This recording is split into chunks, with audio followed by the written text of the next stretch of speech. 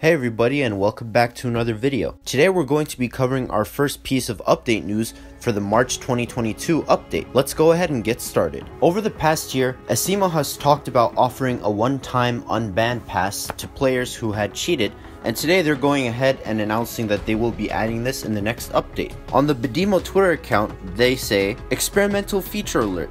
One-time unbans are coming to Roblox Jailbreak. All of their items and vehicles will be reset, except for their season prizes. Their cash will be reset to 100,000, cash drop will be disabled forever, safes will be reset forever, and they will not be able to gift them. And the unbanned pass will cost 1,500 Robux. Then, below it they say, "We believe in giving players one chance to redeem themselves, but if this experimental feature is abused, it will be removed. We may restrict future features from them as well. And if they're caught again, banned forever. Banned players will be able to purchase the unbanned pass when they join the game right away, but it will not show up for people who are not banned. All players will be reset to 100k, even people who had less than 100k, as this will help them get back into the game. They are making it 1,500 because they don't want to profit off of this, but they want to make it big enough that it will dissuade people from hacking. People will not be able to keep their OG season rewards like the torpedo or the old spoilers. Overall, I'm glad that the devs are giving people who hacked a second chance, though I'm not quite sure that this was the right idea,